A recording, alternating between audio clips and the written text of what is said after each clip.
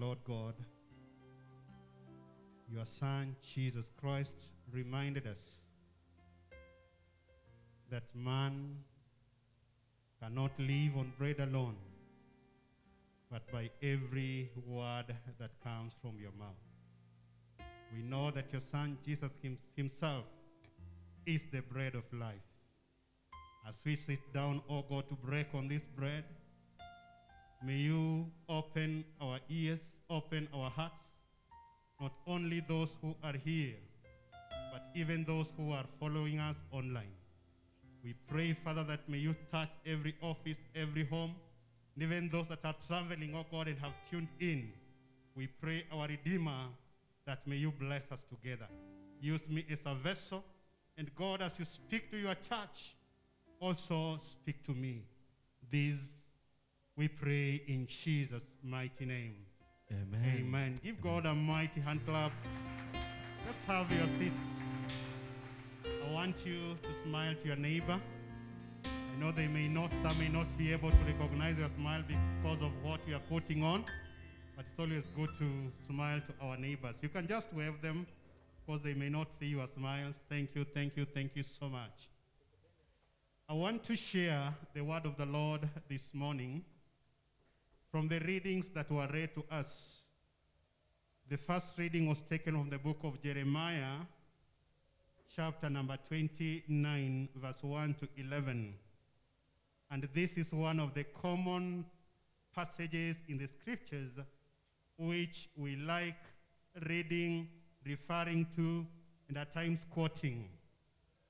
And I also touch on the second reading that came from the book of John, chapter number 1, downwards. John chapter number 1, downwards.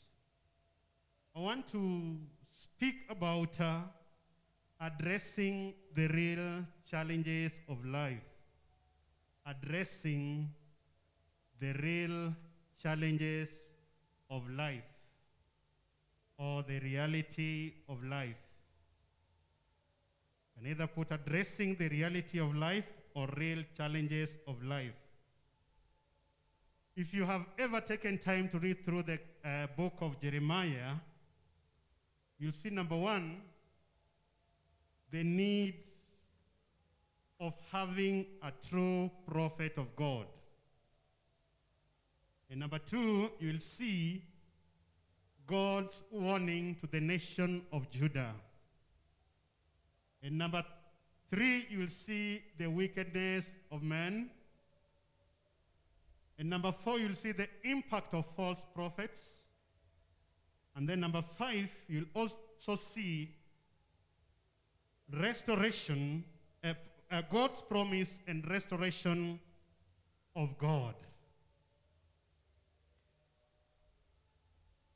Going through this scripture, you realize that all was well in the city of Judah, and that God was taking good care of his people, but because of wickedness in the world, his people, the nation of Judah, had turned into idolatry. And so there was no true worship of Yahweh. And actually, so many things were happening. But at that very moment, God saw the need of raising a prophet who will stand with a true message, even the time that people were sinking into idolatry. I want to bless the Lord that Jeremiah himself was born and raised in a house of a priest. But when God came to call him, God's calling upon him was not based on the calling of his father, because God gave them a different ministry. And so Jeremiah was to stand and warn the nation of Israel from the many, many bad things that had made them to turn into idolatry. And he was also to address the counterfeit, or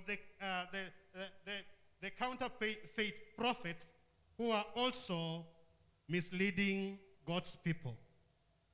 From the passage that we have read, this is a message of hope, a letter that was written by Jeremiah after these people had already been taken into captivity. And actually, something was happening in that there were false prophets. At the same time, Jeremiah was there to speak the message of God. And actually, if you can just peruse through from chapter 27, you see what God had told Jeremiah. God had instructed Jeremiah to make a wooden yoke and put it on his shoulder. And he was to go around showing people what will happen. This is a man of God who never enjoyed a comfort kind of life that many of us as priests of today or prophets of today do enjoy. Praise the Lord. And actually, his message was not well received. Imagine God telling him to do what? To put a yoke on himself. And this was to send a message to the nation of Judah that that is exactly what God was going to do. At the same time, there was a prophet by the name Hananiah, but he was a false prophet. And so immediately, Jeremiah did this and sent a message that very soon you will find yourself in captivity, that God is going to put a yoke on your shoulder in that things will not be easy. That was the message of God. But Hananiah came and also gave a prophecy that is in chapter 28, that in 2 years' time, God will restore everything that was taken into captivity, and God will indeed, all the articles of worship will be brought back into Jerusalem. And actually, he went to where Jeremiah was. He took that yoke and broke it, and he said that just as I have broken this yoke from Jeremiah's shoulder, this is the same way God is going to break the yoke from your shoulders. Praise the Lord. And actually, people believed Hananiah instead of Jeremiah. Praise the name of the living God. And Jeremiah said something in chapter 28, from verse 9. Verse 9, kindly project it for us. After Hananiah had said this and made a false prophecy, and actually demonstrated, it was a prophecy that was accompanied by demonstrations. This is what Jeremiah said. But the prophet who prophesies peace will be recognized as a truly sent by the Lord only if his prediction comes true. That is Jeremiah 29 and verse 9. That any prophet who prophesies peace will only be known to have been sent by God if his prophecy becomes true. And then Jeremiah left. But as he was leaving, God gave him a message and told him to go back to the king. And he said that you made that God is going to make an iron yoke. Praise the name of the living God.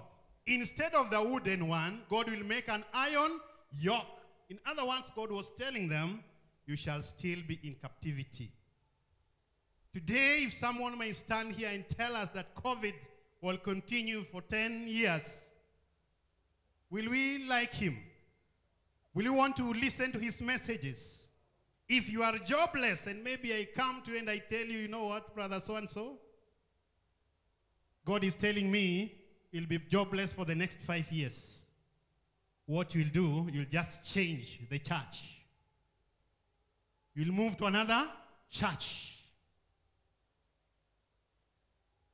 So Jeremiah was faced with so many challenges.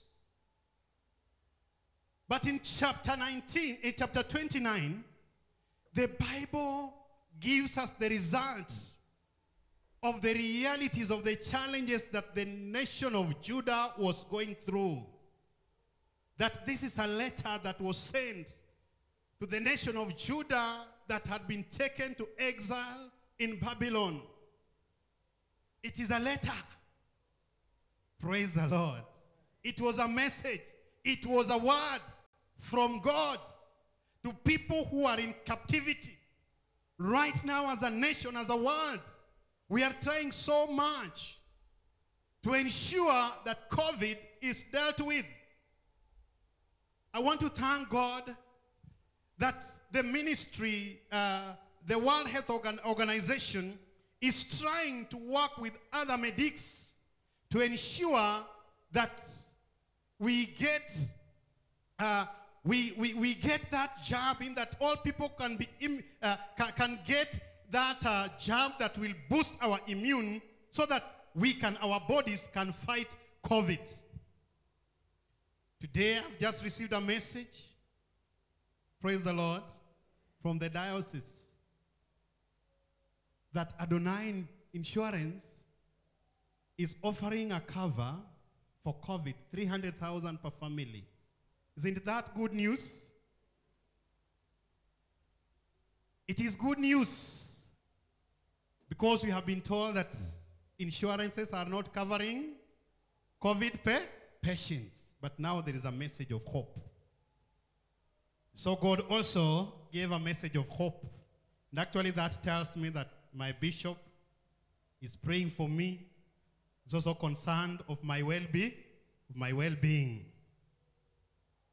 and the well-being of his members across the diocese. One thing that stands out in chapter 29, from verse 4, the Bible says that this is what the Lord Almighty says. And then he goes ahead that build houses and settle down, plant gardens and eat what they produce, marry and have sons and daughters. Find wives for your sons and give your daughters into marriage, so that they too may have sons and daughters. Praise the Lord. This tells us that as a result of the challenges that the nation of Judah was facing, people had decided not to work. They had given up on working. You know, last Sunday I was here and I was sharing on what we can do. To do what? To reciprocate God's love. And I mentioned something to do with supporting the work of God. I mentioned something to do with paying of our taxes. Many of us have given up because you drive in our streets of Tena and you are like, do we have a governor in Nairobi? Praise the Lord. And at times you get frustrated because of our roads that have turned out to be something else. And at times we can give up. When things are not working, when finances are not coming your way, when you have stayed for so long without a job, when you have waited for so long to have a child, when you have waited for so long to get that promotion, at times you can give up. At times you can go to work to be seen, but not to work. Hallelujah. The nation of Judah had given up. And so God is challenging them that you need to work. You need to do what? You need to you need to plant vineyards and harvest. And today I want to challenge us. The word of God is challenging us this morning that you should not give up. Praise the Lord. Tell your neighbor, neighbor, don't give up. And actually, they have given up having children, and giving their daughters and sons into marriage. because the situation was not good. They were dealing with real life challenges.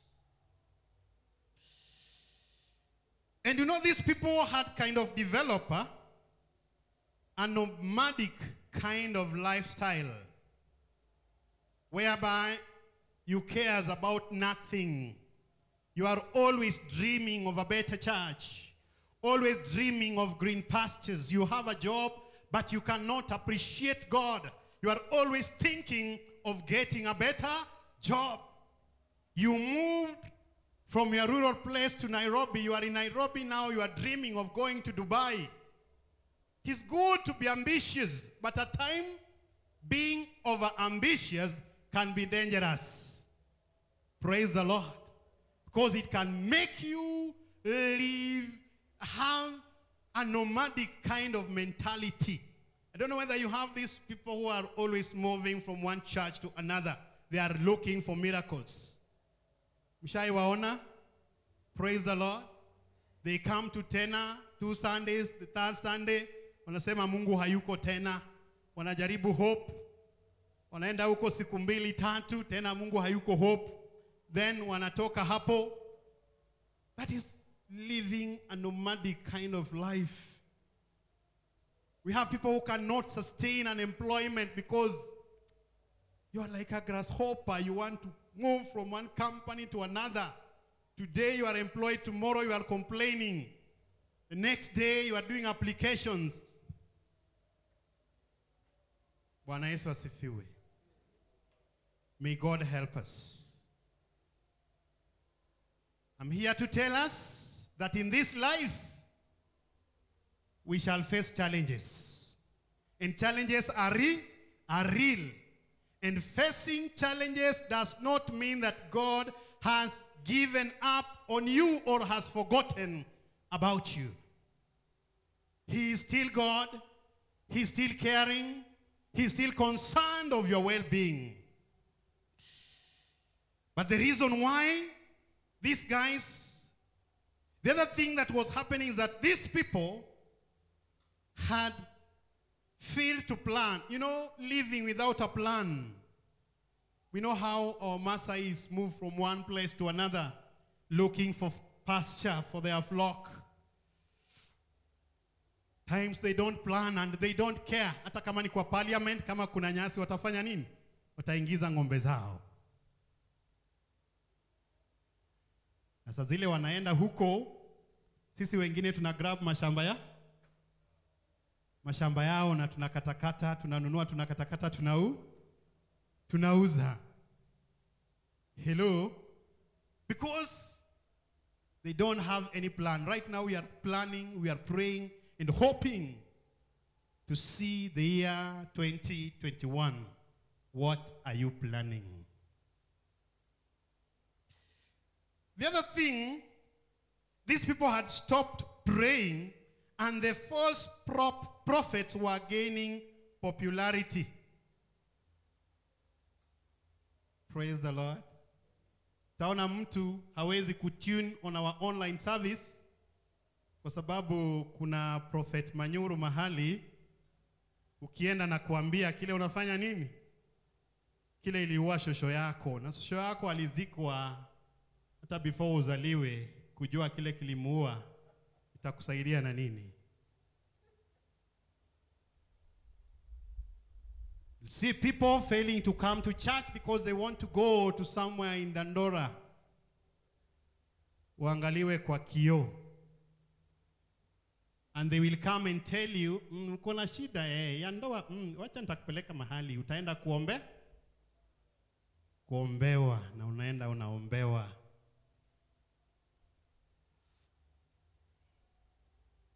Praise the name of the living God. They were gaining popularity.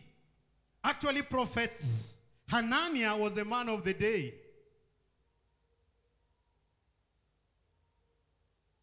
And on the other hand, Jeremiah was feeling rejection and torture. He was going through pain.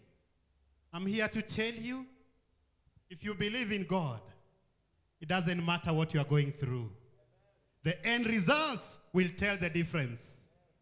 It doesn't matter what you are facing. If you believe and trust in who? In God. The end results will tell the difference. And actually, when Jeremiah came back with the message from the Lord, Hananiah was told that your days has come to an end. My brothers and sisters, we need to know that false prophets are harmful to our spiritual well-being.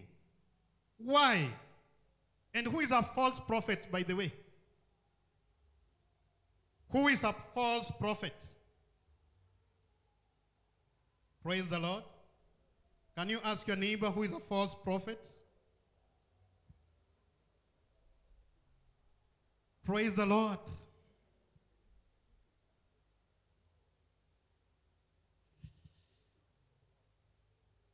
Amekuambia ni nani? Based on these texts, a false prophet is anyone who misrepresents the word of God. That is number one. A false prophet is someone who misrepresents the word of God for personal gain. A false prophet is anyone who misrepresents the word of God for personal gain. Number two, a false prophet is anyone who discourages you from doing the will of God. Praise the Lord. That is a false prophet. I know many of us, we think false prophets are in somewhere in shrines, wako huko, with long turbans. Maybe the person sitting next to you could be a false prophet.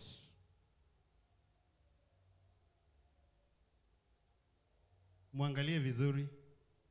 By the way, ushaienda church, mnapreachiwa na unatoka na mtu, sasa leo pasi alikuwa anatuhubiria nini? Ni mambo tu ya tithe anatuambiaga. Hananga kitu kingine anaweza preach. Nafikiria huyu mtu ana operate under which spirit? Based on this passage, such a person is a false. Such a person is a false. Because after Jeremiah had presented the word of God, Hananiah came. And actually he demonstrated why people should not believe Jeremiah. Hallelujah. You know, one day I was evangelism chair in our church, and I had a friend of mine who was good in preaching, and unfortunately he was from another church. And because my vicar by then knew him, when I went to him and when I went to her and told her, Venerable, I would like to invite Pastor so-and-so to come and share. So it was a revival that was going for 3 days. So I had preached the first day, and the second day he came, he delivered a very good message. The following day, he came and told the church that if you are paying tithes and you still have problems in your marriages and you are still jobless and you have not been promoted for a whole year, the problem is not you, the problem is your pa.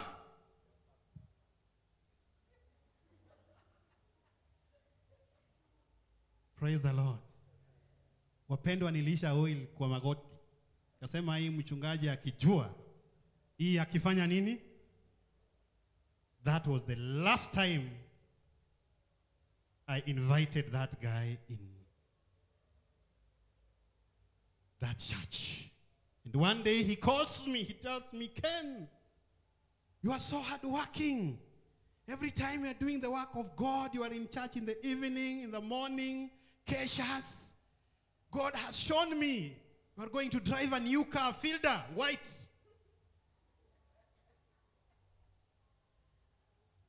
Praise the Lord. I am somewhere praying and God has shown me your picture driving a white fielder. Hallelujah. Wakati wa fielder ndio ulikuwa umetokelezea. Then alipomaliza akaniambia, by the way, my car has a problem with the gearbox. So nataka tu 1000 ngapi? 5. Ukitoa hiyo 5, naye Mungu anafanya nini? Anakupatia fielder. Praise the Lord. Sikutoa 5,000. Bwana Yesu asifiwe. Na to prove him wrong, sikupata filter. Mungu alinipatia nini? Spatial KAW. After some years. Color red, see white. Hallelujah. Because huyu Mungu mwenye anataka kunipatia filter kwa kutoa shilingi 5,000.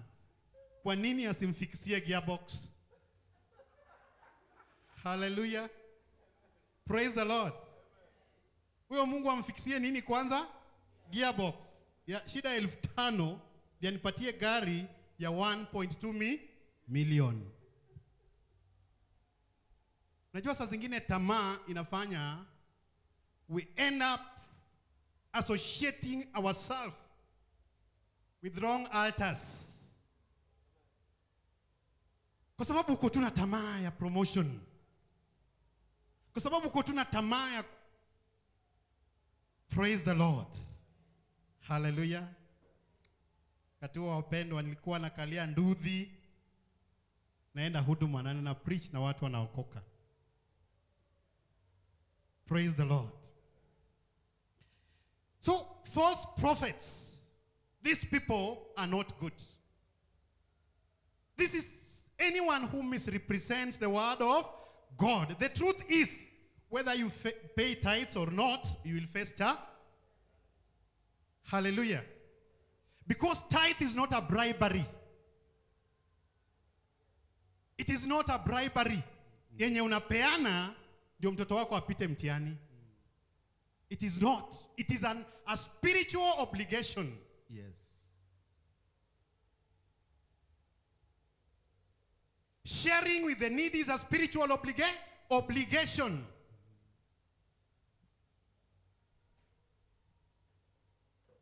Bwana Yesu asifiwe. Asifiwe Yesu. Hallelujah. So, me I believe I'm blessed. Yes.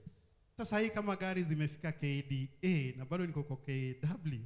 Na inatembea. Hii gari jana ilienda Chuka na ikarudi yao. Amen. Praise the Lord. Amen.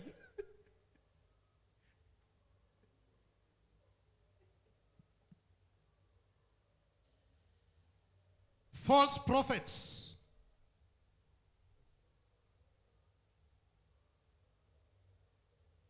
Their messages sound sweet in our ears but have no spiritual impact at all, at all.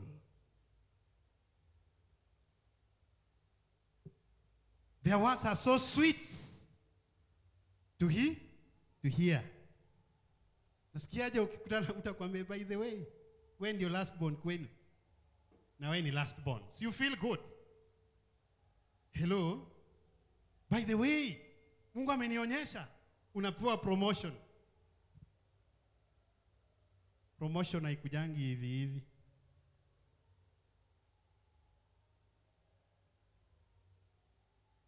Praise the Lord.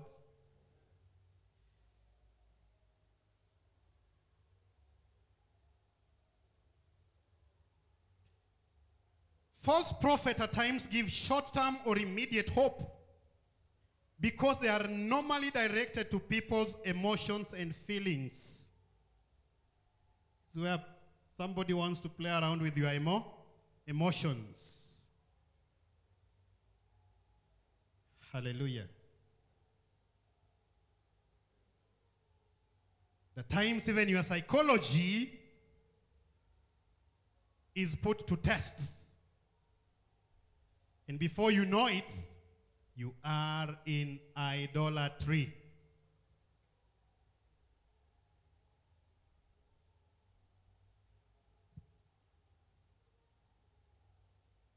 And the victims end up brainwashed, confused, and unable to think and act straight.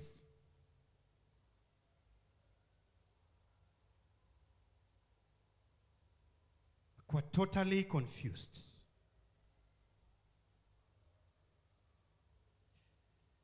Right now, we are in the season of Advent, whereby we are reminding ourselves about the second coming of our Lord Jesus Christ.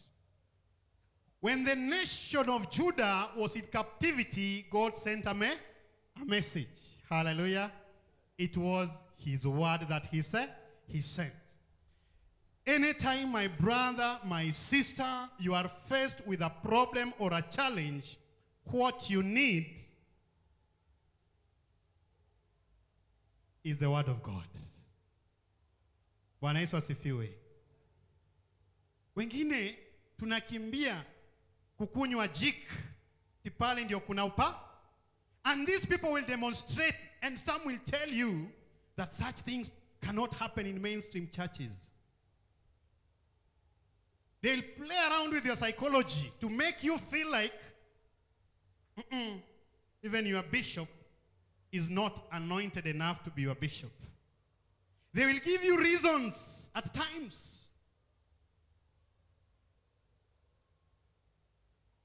Why should you even go to SEK? And then you find yourself with a nomadic kind of mentality, jumping from one church to another. God sent his word. And John chapter 1 verse 14 says that the word of God became flesh. It became what?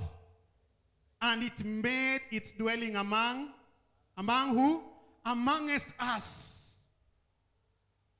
If you have the word of God, you can overcome any challenge. If you have the word of God with you, you can overcome anything. Praise the Lord. Amen zinakuwa chache, but ilianza kitambo siku za Hanania na Jeremiah. Church, let us face the realities of life. You're not just supposed to sit down and wait upon the Lord. It's good to pray and speak in tongues, but at times it's not good. Just pray without taking action. God challenged these people that, you know what? You need to do something. Why? Because I have a good plan for you. Plan to give you hope and a better future. So before you quote Jeremiah 29, and please read from chapter 26. For you to know what God was addressing. God was challenging the nation of Israel. And God knew that they will be in captivity for 70 good years. But the end results will be different. Hallelujah. I know in our midst we have people who have contracted COVID. Some were in ICU, but they have come out more strongly. Hallelujah. Praise the Lord. Some may be down. Some of us have been in quarantine centers. But your story is different. My brother, my sister, if you have the word of God with you, your story will be different. And so don't allow your neighbor or even your colleague to interpret your seasons for you. Asikuambia hapana, hii unatafuta usaidizi. Mungu wetu hafanyi kazi hivyo. Praise the Lord. You know, our church has a good name. SEK St. Thomas Aquinas, the great thinker. Hallelujah. Someone saa zingine haziwezi isha. In the name of God the Father, God the Son, and God the Holy Spirit.